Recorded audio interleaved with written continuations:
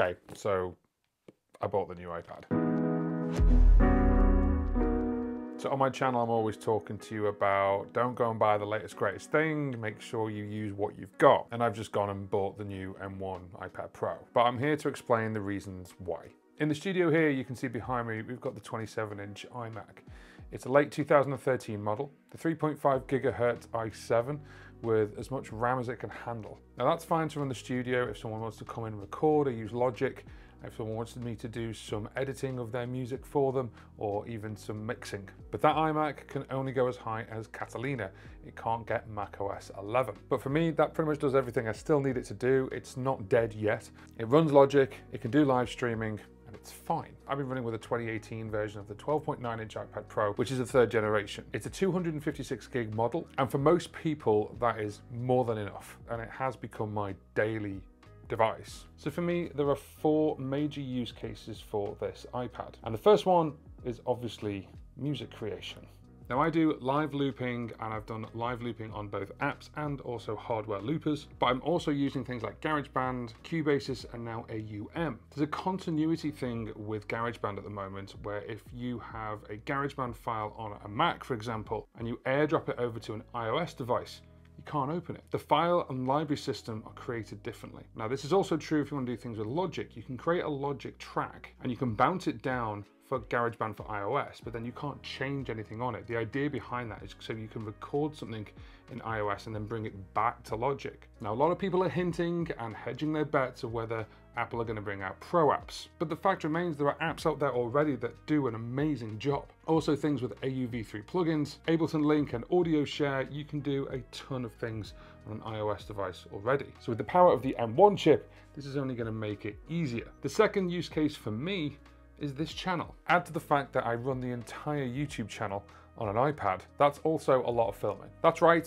for the past 2 years, I've been filming everything on my iPhone. So I had the iPhone 10, which is over there, and that still does the live streaming. And this is the iPhone 12 mini. Then once I've got that footage, I actually edit it on iPad. Every video you've seen for the past 2 years has been edited on that 2018 iPad using the app called LumaFusion. If you're not familiar with LumaFusion, it's pretty much the pro editor's choice on iPad for editing video. You can do 6 streams of 4K with 6 different audio channels as well. And the reason I started to use it was because I was using Final Cut. Then I put a 4K footage into the 2013 iMac and it was stuttering like mad. It took ages to render and my workflow just ground to a halt. So I started having a look around what was available. And I was nearly buying a brand new Mac when someone else on YouTube actually showed me LumaFusion, and that is Henny the business. He is a pro man when it comes to the music game and also the editing game as well when it comes to filming. And he went on a journey with his YouTube channel to see what he could do completely 100% mobile. This really got me thinking, and at the time he had the same iPad as I had. So I thought, well, if he can do all his editing for his YouTube channel on his iPad, so can I. Now he uses digital SLRs. I took it one stage further and I'm just using iPhones. The great part of that is AirDrop. Once I've used Filmic Pro, which is the app I use to film on, I can then AirDrop the footage straight over to the iPad really quickly. There's no SD cards to worry about unless I'm using my GoPro or my 360 camera,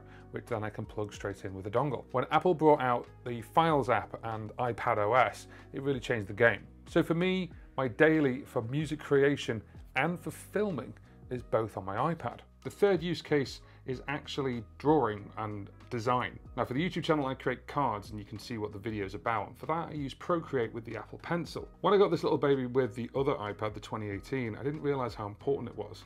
And for drawing and for creation, it's actually really good, but also for video editing, this is my mouse. It's actually a lot more accurate when you're scrubbing footage. I'm actually faster now on LumaFusion on the iPad than I am on Final Cut on a Mac. And the fourth use case is just every day-to-day stuff.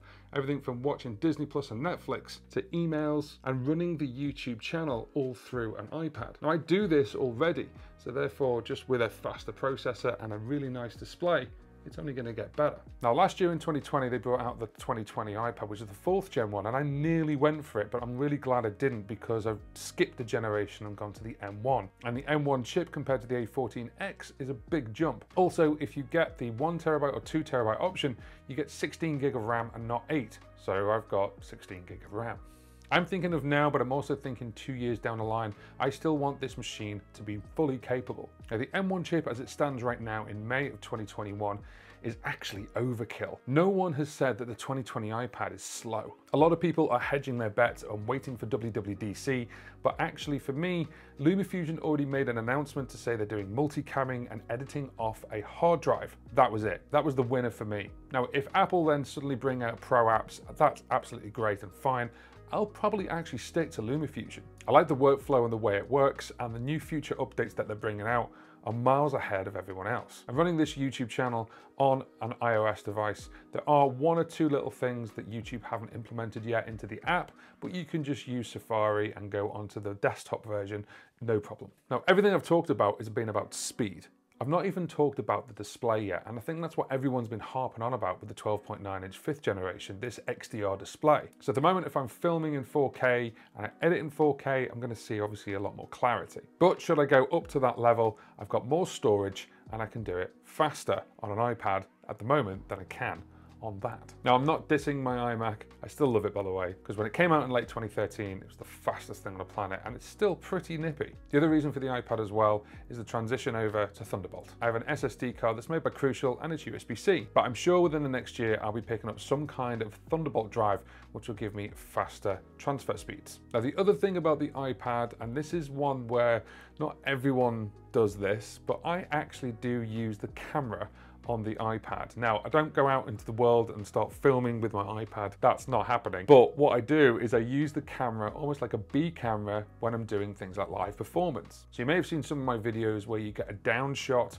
on the floor of, say, a couple of pedals. That's actually either an iPhone that's on a stand or it's an iPad that's on a stand. So I do actually use the cameras on the iPad, so to have an upgraded camera as well from the 2018 to the 2021, that's a big plus for me as well. So for a one-man band filming production, I'm already doing it. And the M1 chip is just gonna make that faster for me, certainly when it comes to render times and then getting into color grading, which I need to get into. I haven't done that yet. Then, of course, the golden goose is Logic. Now, if we hear that they're going to drop Pro apps, that's fantastic, and that's going to only be a good thing for everyone. Now, they've robbed a couple of things like Alchemy Synth and put it into GarageBand, but that's no way near as advanced as going into Alchemy Synth and changing things right down to the oscillators. So for now, I'm pretty happy with my purchase, and I think it's only going to get better if they change iPad OS.